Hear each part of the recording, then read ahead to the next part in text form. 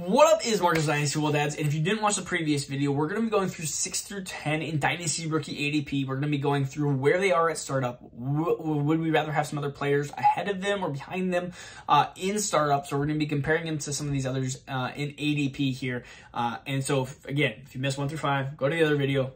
All right, let's get to it. We're going to be going through number 6. It is Chris Olave, which is not my number 6 prospect. But yes, they traded up, and the Saints ended up getting Chris Olave, and he's right now number 6 in ADP, and he is 74.8. So where does he lie when it comes to other wide receivers right around that area? It's Keenan Allen, it's Devontae Smith territory, it's Marquise Brown, it's Jameson Williams.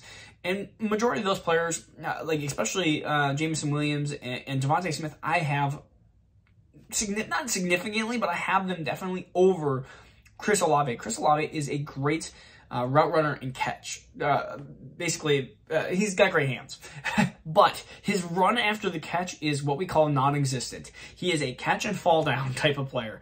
I mean, if somebody blows a little bit too heavy of a wind on him, which there's not too much wind in the Saints Dome there, then he will fall over. Like, it is just incredible of how bad he is run after catch here. And I even look at some of the other wide receivers, Elijah Moore. I like Elijah Moore better than him, and he's going 7-8 picks behind him. Rashad Bateman, Amari Cooper, those are all arguably players that I would have, depending on the situation, contender.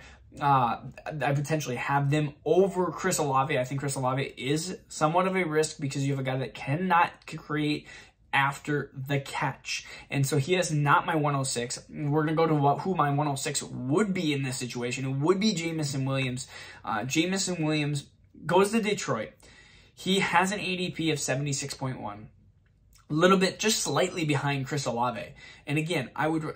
The upside of Jameson Williams. The downside is that he ends up battling with injuries and comes back from his ACL maybe slightly too early and ends up having hamstring issues or does not get back into shape enough, which can happen a ton.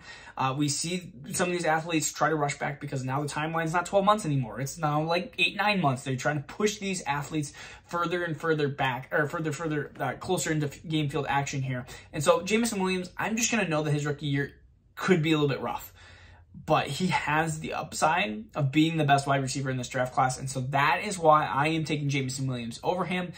And so if I had to choose, that's who I'm having. And even that, I'm having Devontae Smith over him. I'm having probably some of the other wide receivers in that area. Jameson Williams does still pose a risk here. But in rebuilds, Jameson Williams is perfect because, I mean, you're talking about a guy that is probably not going to help you a ton this year, but has the upside potential. And Detroit traded into it with, of course, my Vikings. But he's 21 years old, and we saw that 6'2", 190-pound frame, how quick and fast. I mean, he was lightning fast, and he has that kind of Justin Jefferson slim build to him. And so... I mean, he looks very appetizing at that 107. 108, wait, 1, 2, 3, 4, 5, 6, 7, 8. Yeah, I just want to make sure. Kenny Pickett. Kenny Pickett. He's 24 years old already. I mean, we're talking about a guy who's older than a lot of the players that were coming out last year, and I just don't get it. I mean, his ADP is 85.5 in Superflex. Let's go through some other quarterbacks. Kirk Cousins. Yes, Kirk Cousins, 33. I am taking Kirk Cousins. I'm taking the guy that's going to be a high-end QB2 versus a guy that I have no idea. Like, I don't necessarily have no idea, but I've watched the tape, and Kenny Pickett does not impress me to the point where I'm like, man, I got to take him over some of these other players. And I look at even the other quarterbacks. There's not that many quarterbacks that are drafted around that area. Oh, let's go up a little bit. Tom Brady. I mean, you're going to get a year out of Tom Brady. Zach Wilson is the 2 quarterbacks ahead. I mean, there are not many quarterbacks that are kind of drafted into this darkness zone. Let's go Ryan Tannehill, Jameis Mills, Jameis Winston, Davis Mills. So, I mean, some of the wide receivers, or some of the quarterbacks around that area are just, you're kind of in a dead zone. I'd rather have Kirk Cousins, but if Kirk Cousins get taken, you're probably going to have to go a different position. That's why I like going on other positions. That's why I like going quarterbacks early, because you get into this area and it starts getting ugly super quick. If you're looking at other players around that area, we're looking at Amari Cooper, Rashad Bateman, Elijah Moore. Again, Jameson Williams not too far ahead of that as well. Even players like Sky Moore, Amon-Ra St. Brown, Darnell Mooney, my Mooney love. Like, these are players that I would rather have than Kenny Pickett in Superflex. Easily. Easily, in my opinion. I think I'm more of a Kenny Pickett hater than I am a Drake London because I actually don't like Kenny Pickett as a prospect. Drake London, I do. I just think that he's being way overhyped and way overdrafted at this point. Number 8 is going to be James Cook. James Cook, 87.1. I think it's too early here. I understand the second-round draft capital, but Devin Singletary is going to be the run-in-the-tackles type of guy. I mean, he was the #1 running back for the final 4 weeks. I think he's going to be the first and second down running back. You may get some Zach Moss sightings, but I'm not sure what you're going to exactly get from him. But James Cook is going to be a running back that is going to be overdrafted. I mean, you look at some of the other players around that area. Clyde Edwards-Helaire, which I would rather have Clyde Edwards-Helaire in his first-round draft capital and a much clearer path to starting time. A.J. Dillon, Elijah Mitchell, both players I would rather have. Elijah Mitchell should be the starting running back for San Francisco. A.J. Dillon is going to be a top 24 running back this year. He was last year, which means he's going to be this year because I think they're going to even rely on him more. And speaking of more, that was not a transition cut that I was trying to go to, but we are going to talk about Sky Moore. Sky Moore, Christian Watson, number 9, number 10. We're going to kind of go right through both of these here because their ADPs are so close. You have one at 89.8. We're just going to round that to 90. And you have one that is 91 even. So Sky Moore is at 90. There's Christian Watson is at 91.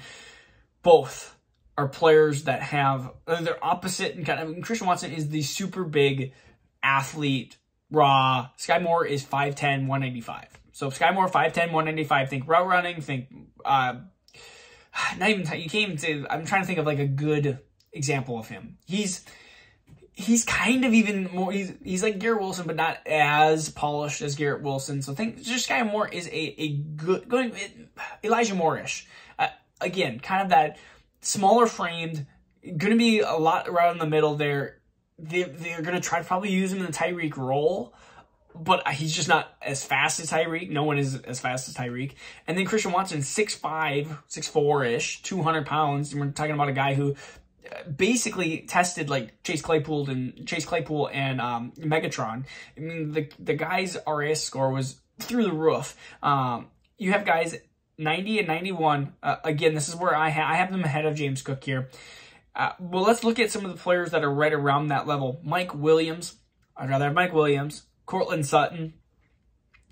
That's a tough one because I think Cortland Sutton is, I think Jerry Jeudy's the alpha in that area, but I think it's close. Then you have Brandon Ayuk. I'd rather have the rookies over Brandon Ayuk here. And then you have DeAndre Hopkins, who I'm taking DeAndre Hopkins in Dynasty because he's still, I understand, he's getting to the point where he could fall off the cliff. But at 30 years old and a guy that could have a couple more top seasons, I am taking DeAndre Hopkins.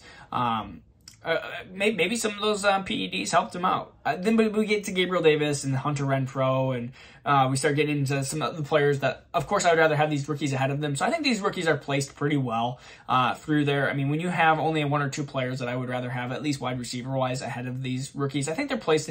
They're really boom guys. I mean, they're boom or bust guys. These guys.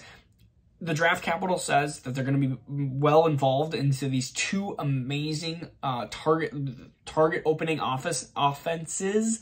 And so I think that this is going to be a very hard to gauge where some of these 2 could go. These 2 could be steals of the draft.